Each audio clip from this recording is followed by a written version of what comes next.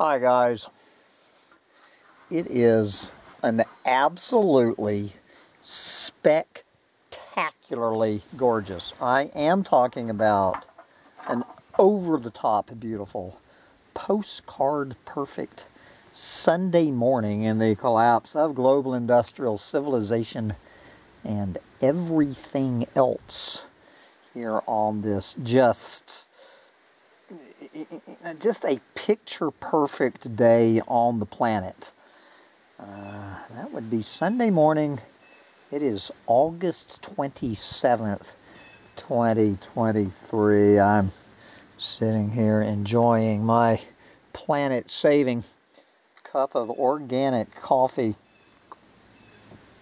behind my 49 square foot tiny house here at Bugs in a Jar Farm. And so guys, I'm going to leave it to you to decide what this video has to do about the collapse of a planet. You can decide for yourself what this has to do. Now, I had to wrestle this rant away from my evil twin over at that other channel that we don't talk about here in polite company at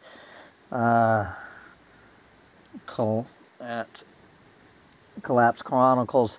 So I need to remember what channel I'm on and somewhat rein this in, because I've already had this rant over there several times over the years, or rants similar to this. So anyway, this is in response to an essay that I read on medium.com this morning, and I'm not going to share the name of this person, a self-described doomer, and not going to read out the essay, but I will put the link to it. So if you want to read it, you can read it yourself, because I mean, it's not my aim here to embarrass or insult this person by dedicating this chronicle of the collapse to this doomer. So anyway, I think this essay was just the last straw, and I've been reading more and more of articles similar to this in the mainstream media. I've noticed it seems to have become a meme, and it is asking the question, apparently, guys, with no trace of irony. Asking the question, is $1 million enough to retire on? Where these privileged millionaires, probably most of them white, but I'm getting a little bit sick and tired of just automatically seeing the word white after the word privileged, like white people are the only economically privileged people on this planet, and acting like there's no white people on this planet who are not privileged millionaires. So I don't give a shit what color your skin is. If you are a millionaire, asking the serious question and tossing and turning at night, panicking that $1 million is not enough to retire on, you are just so hopelessly clueless that you're just irredeemably clueless to be sitting here and asking this question. And I have a lot of personal friends who are, you know, retirement age. I'm talking in their 60s and 70s. I know plenty of people, probably including my own siblings, asking the absurd question whether having $1 million when you retire is going to be enough to retire on in the year 2023. And I, you know, if I have to be honest with myself, I was one of these clueless morons myself up until 2008, when I yanked my head out of my privileged, in my case, privileged honky ass. And this was one of the many questions I asked, and I was absolutely embarrassed to find that I was seriously asking this absurd question.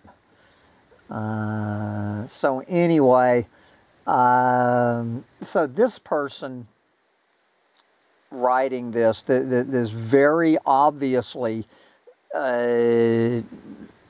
college-educated, professional person working in the Bay Area, living in a little town, ironically enough, of Felton, California, where I lived for several years and sold real estate for years. Was a successful realtor in Felton, California. Unbelievable, the irony, the 6 degrees of separation. So this is, you know, somebody who has, as they repeat several times, one of the main reasons they are a millionaire is that they are not a breeder. They did not breed, so they never paid 1 penny for raising a child. So that is one of the great secrets of becoming a millionaire. And this person, like I was, and most people who would be considered millionaires, are what are called paper millionaires, usually through real estate and investment portfolios and whatnot. It's not like this person has $1 million in cash liquid. But, you know, the equity in their home and their investment portfolios, which, of course, any day can go from $1 million to worthless. So, right off the top, we have we have an asterisk, the size of the collapse of the global industrial economy beside the word millionaire. So I was, for years, what is considered a paper millionaire. I don't know on paper how much I had. I was probably a multi-millionaire in the year 2008, you know, when I quit my successful real estate career in Austin, Texas, and sold 6 out of the 7 houses that I, quote, owned, meaning that had mortgages against them, and was no longer a paper millionaire when I did that, you know, thinking I was moving to the Peruvian Amazon to live in a tiny house for the rest of my life, and didn't turn out that way. I won't get into the story of what happened to me in my tiny house in Peru. Another story for another day. But I ended up, as we all know, and right about 4 years ago, buying this tumble-down shack on the side of the road out here in the boonies, out here in the woods of upstate New York. You know, buying this rundown hovel that the person writing this essay in medium.com, it never would have entered their mind to buy this dump. And since then, you know, I have built 3 tiny houses. So now, so if you add up, so my main house, well, the main shack has 384 square feet in it. I have one 49 square foot tiny house, which is where I am having this rant from. I have a 120 square foot tiny house. I have an 80 square foot tiny house, and I think my camper is 96 square feet. So if you add up my 5 units here at Bugs in a Jar Farm, add the 5 of them together, they will add up to what is that, a little less than 750 square feet, or the 5 of them combined are less than 1/2 the size of the 4-bedroom, 3-bath McMansion with a 2-car garage that I, you know, is my primary residence back when I became a doomer in 2008 and sold. And so anyway, I'm not going to read the essay. As I say, I will put the link onto it and you can read it yourself. But what I will read my comment to this person, wondering, to this fellow doomer, wondering if they can retire with only $1 million. And it might be added, since they put it here in there, that they're getting about $50,000 a year in Social Security, you know, outside of the paper $1 million, getting right about $50,000 per year Social Security. Just for the record, I get $880 a month, so I get about $10,000 a year on Social Security. Okay, but this was my response to this person and anybody else, whether it's one of my own siblings, my best friend, whoever else, looking at me with a straight face, whining, wonder if they can retire with only $1 million. As a former realtor and resident of Felton, California, who was a paper millionaire for many years I can assure you that there are other ways to live, meaning other ways to live in retirement without having $1 million or $50,000 a year income coming in.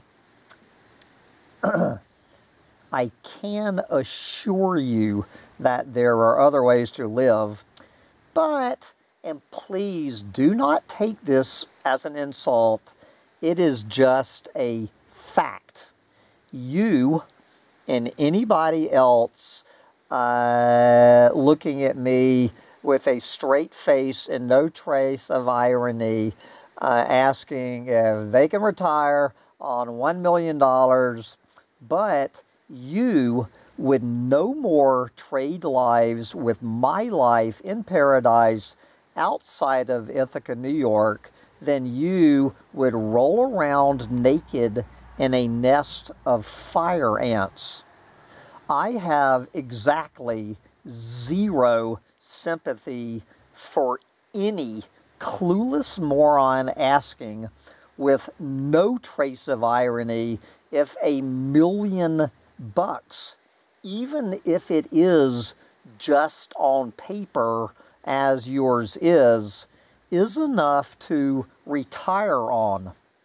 This group of people include all of my own siblings and most of my best friends, including at least one realtor from Felton who still speaks to me since I pulled my head out of my privileged honky ass 15 years ago and walked away from all that happy horse shit. Hope that answers your question. Oh, God, and you wonder why the planet is in the shape I'm in, and it brought to mind whenever I hear this, this whine coming from my millionaire friends, whining how poor they are. When I walked away from being a millionaire 15 years ago, I honestly don't know how many millions of dollars I would be worth right now, at least on paper, if I had not made the decision I made 15 years ago. I'm quite sure I would be worth millions of dollars on paper, would be living in a beautiful, at least 4-bedroom home on the Green Belt in Austin, Texas. But anyway, I digress. So there's this songwriter named Greg Brown who's got some excellent doomer songs, but one of my favorite songs of Greg Brown's is called Who Woulda Thunk It? Who Woulda Thunk It? This is one of the verses from the Greg Brown classic, Who Woulda Thunk It? Talking to anybody asking the question, is $1 million enough to retire on? We used to say, I don't care if I never have any money, as long as I have my sweet honey and a shack in the woodland. Now we say, I don't care if I don't have money, but it's not true. We can't live without money, no, because we don't want to. We want one of those and two of those, and oh, that one looks neat. Wrap it up, put it on my MasterCard, put it on my Visa, and I sing it now. Hey, hey, hey, hey, who woulda thunk it? Hey, hey, hey, hey, who woulda thunk it? one of the great boomer anthems. Greg Brown, I think that he is about my age and about the age of the person who wrote this essay in medium.com. There is one reason that someone cannot live on $1 million, not even mentioning a $50,000 per year Social Security income on top of it. There is one reason that somebody can't live on that, is because they don't want to. It has nothing on any level to do about the ability to scale down.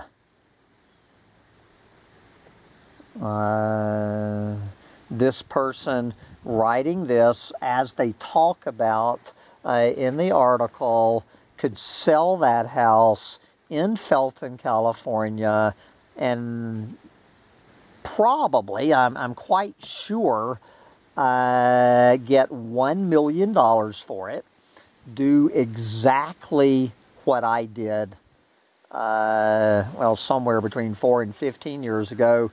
Take that $1 million, they could buy a $300,000 house for cash. Okay? $300,000 cash money for a beautiful home that they would own free and clear, and then they would have $700,000 in cash and $50,000 in income on top of the $700,000, and owning a beautiful $300,000 home free and clear in, you know, up here in the Finger Lakes of New York. And if it gets too cold in the winter, they could buy, hell, they could buy a $300,000 house here and another $300,000 house, I don't know, in Florida or wherever these clueless morons such as myself go to in the winter. They could buy a beautiful place in Costa Rica and have hundreds of $1,000s in their pocket, and $50,000 coming in. But it's never going to happen because they don't want to. And to suggest to these people that they would live in this shack that you know, that I bought, the very suggestion, this doomer writing this article, well, as I say, would no more agree to do what I did and buy this little shack in the woods out in the middle of nowhere, as Greg Brown is talking about in this song. And even if this person did, this person, unlike me, has a honey. Even if this person could be convinced to do what I did, their honey would blow the whistle on it. You know, I've had, I need to look up this research. I don't think I've mentioned this. I remember years ago reading this very interesting research talking about, you know, the drive to gather stuff, the innate human drive to gather more and more and more of this planet-eating stuff that you do not need in your life, that somehow you manage to live without ever having it in your life, as strong as that urge is to buy and buy more of that stuff, an even stronger urge than that urge is to protect the planet-eating, worthless crap that you have already gathered. It is a stronger human, just genetic programming to not let go of this planet-eating shit than it was a drive to gather this shit. You know, walking away from the, a beautiful 4-bedroom, 3-bath home on the green belt in South Austin, Texas, walking away from a successful real estate career, whatever. It's the hardest thing you will ever do in your life, which is the reason that nobody is doing it. And obviously, I will add to this, despite the fact that I have reduced my personal ecological footprint by about 90%. My own ecological footprint has been reduced by approximately 90% of what it was 15 years ago, and certainly what it would be today if I had not walked away from it. My ecological footprint, my own personal Earth overshoot day probably used to be about the middle of February. And, with the decision that I made to walk away from all of that crap, now my own personal Earth overshoot day, maybe the middle of April. If 8 billion people on this planet tried to live my lifestyle, we would probably need 4 planets, middle of April. Yeah, we would probably need 4 planets to support 8 billion clueless morons living my lifestyle and living the lifestyle of this person, this doomer, in this beautiful home in Felton, California.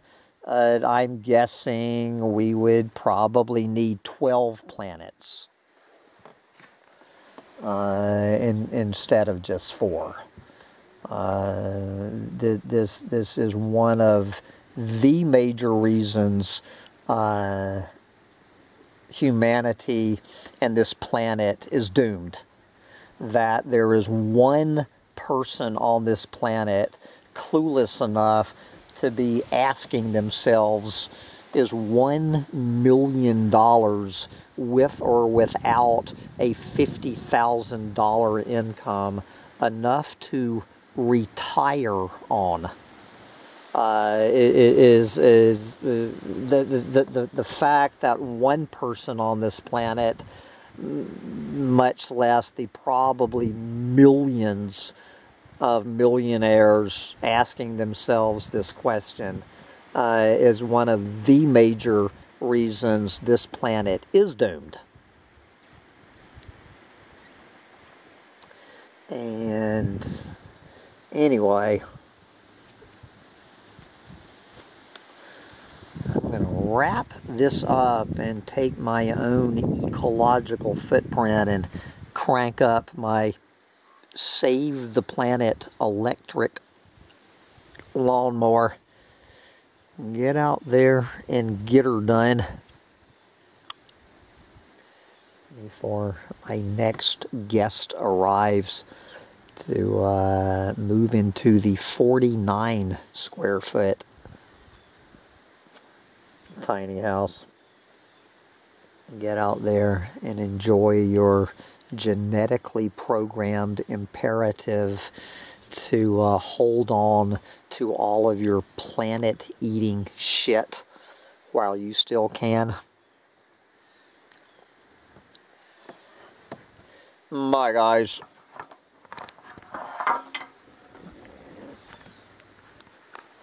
Man, would you look at this day. Just another day in paradise, this maple tree. I'm calling this maple tree a doomer maple. You know, there's about 3 of these maple trees out of my 50 or so that has already lost its leaves. I am calling these 3 maple trees on my property doomer trees.